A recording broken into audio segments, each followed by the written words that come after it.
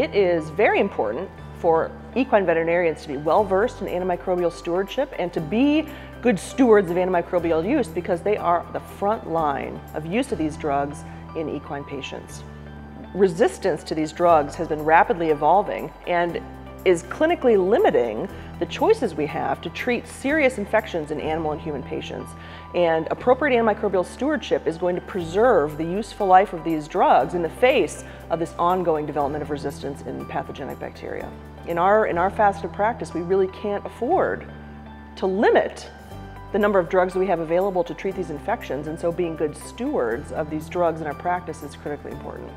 There's lots of ways, many strategies by which equine veterinarians can be good stewards of antimicrobials. First of all, limiting use of these drugs to an established veterinary client-patient relationship, and they should be administered at the prescribed dose for the prescribed frequency. And these decisions about dose and frequency and whether or not to use an antimicrobial drug shouldn't be left in the hands of clients who aren't properly trained to make those decisions. Another way that we can maximize utility of these drugs and practice good stewardship is to use localized treatment where it's an option as opposed to systemic treatment. For example, in equine practice, we use an awful lot of regional limb perfusion for treatment of orthopedic sepsis, distal limb wounds, things like that. And so using that strategy when it's available and when it's appropriate may help decrease the exposure of the rest of the animal and the environment to antimicrobial drug residues over time. Veterinarians are also well positioned to practice good diagnostic stewardship.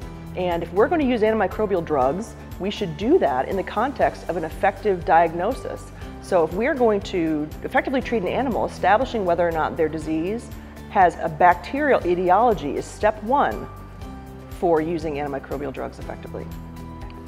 Good practices to control infection in operating rooms don't necessarily always rely on heavy use of antimicrobial drugs. For example, clean and relatively minor procedures may not require any antimicrobial use at all, prophylactic or otherwise. And if prophylactic antimicrobials are going to be used for a complex procedure or for an anticipated contaminated procedure, initiating that course of drugs before the procedure is initiated or started is important. Help us keep antibiotics useful for both animals and humans.